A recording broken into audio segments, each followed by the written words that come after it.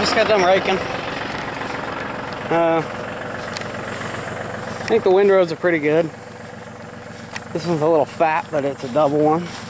Well, they're all doubles, so it'll be all right.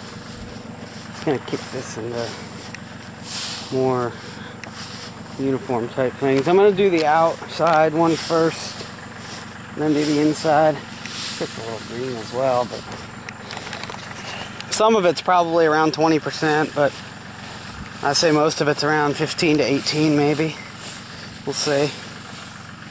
I might do a little bit of a moisture test on some of it. Dad said he has some way of doing a moisture test without a tester. Something with the microwave, I think is what he said. But, and, yeah. It made nice windrows. The rake, it works well. It's a New Holland 56.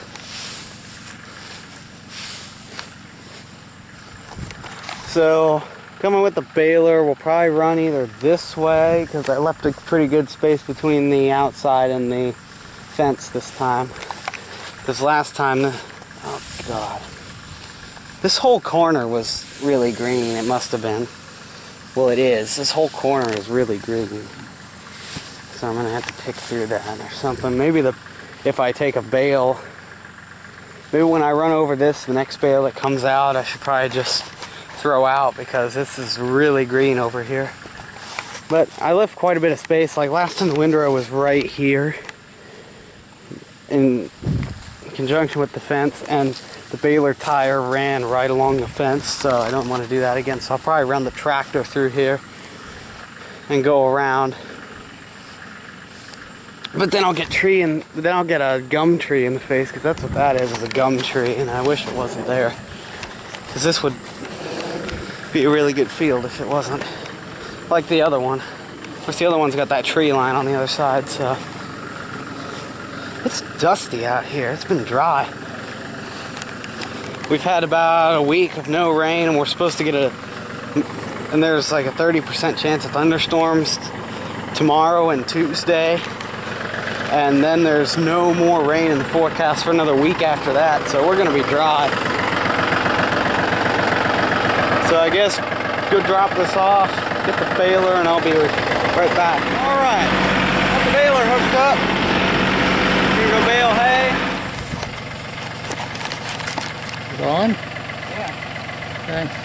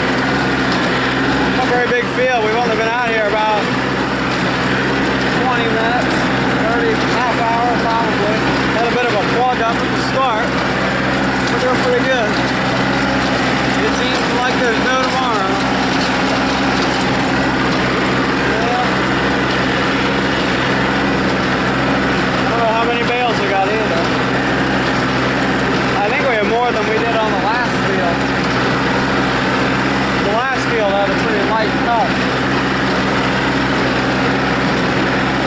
We'll have more this time. This is pretty thick all the way through. I guess I'll see you when we get the bales counted. Well done. Got 14 bales. Which is not bad for a second cut off this. And they're heavy. They're probably about 50, 60 pounds. It's pretty good.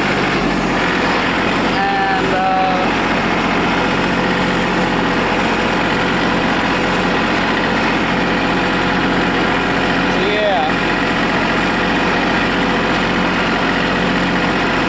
I'll probably give them to Mom for about $6 a pop. And yeah,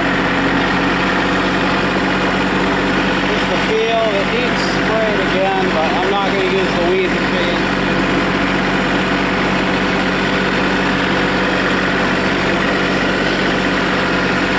I'm going to put 2,4-D down on it and fertilizer, but still need to get a soil test done. Dad and I are going to load the hay onto this wagon and call it a day.